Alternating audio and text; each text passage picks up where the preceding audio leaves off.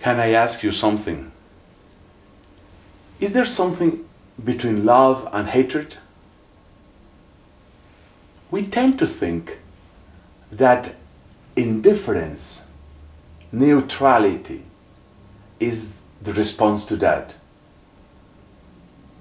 I don't love him, I don't hate him, so that's okay. I am indifferent to that person. I don't hate her, I don't love her, so I am neutral, I am indifferent to that. We can say that the first reading of today is killing that idea. There's no middle term between love and hatred. Either you are bringing life or you are carrying death. If you are bringing life to people, that's the work of love. If you are not loving, you're carrying death. And there's a horrible name for you, murderer. Well, that's the name that the scripture, the passage of today, is bestowing on us, unless we are interested in bringing life to people, in bringing love to people. This is what I call a very profound and radical message. Radical in the best sense of the word. I do know that radical has different meanings in different cultures.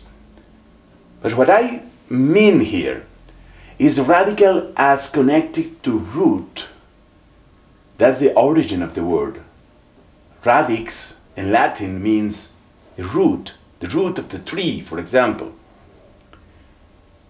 So the radical teaching here, the teaching that is connected to the root of our Christian faith, is that we either bring life or bring death.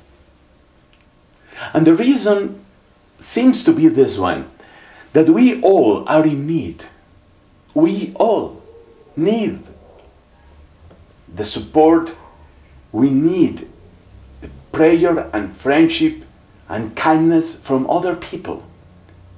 And because we are in such need, if that, what we need, is not provided, actually it is all the same as if death would be brought to our lives.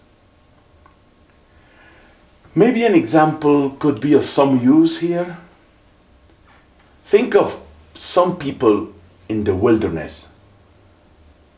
Dry landscape, no water at all.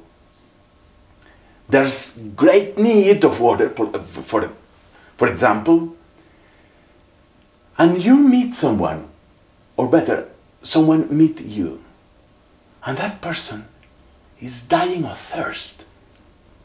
So you have two possibilities. If you bring some water to this thirsty person, you're bringing life.